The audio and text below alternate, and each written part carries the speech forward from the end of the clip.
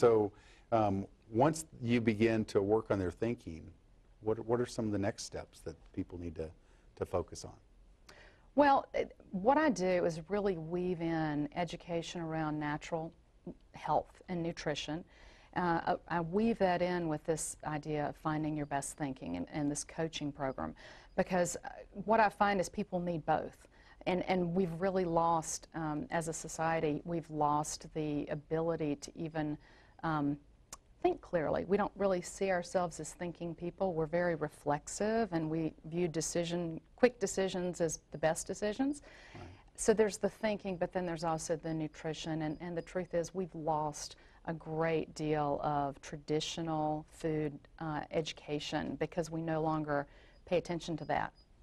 We're 2 or 3 generations away from it, really. Really?